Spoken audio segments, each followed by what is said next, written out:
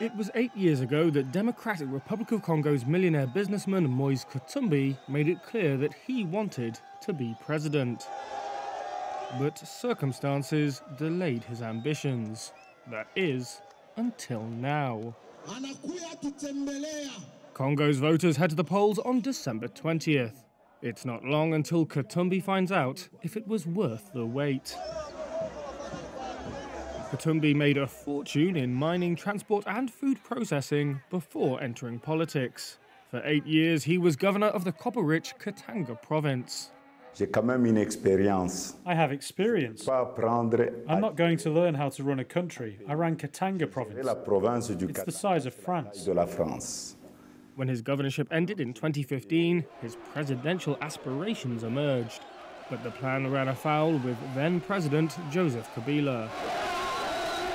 What followed was what Katumbi has called years of politically motivated persecution.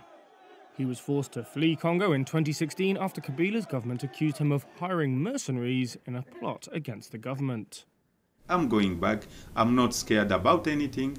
I didn't do anything wrong. His return didn't happen until 2019, after Congo's last election. He had been pardoned by Felix Tshisekedi and initially joined with the incumbent president's Sacred Union political alliance. By the end of 2022, that union had soured.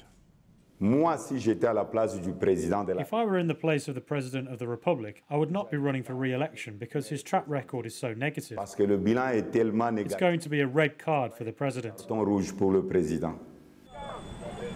Katumbi is campaigning on his record as a former governor.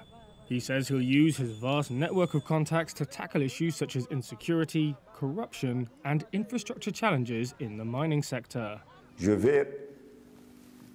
I'm going to bring back a strong economy in our country. 3 other candidates in the presidential race have dropped their bids to back Katumbi, amid talks between opposition parties about uniting behind a joint candidate.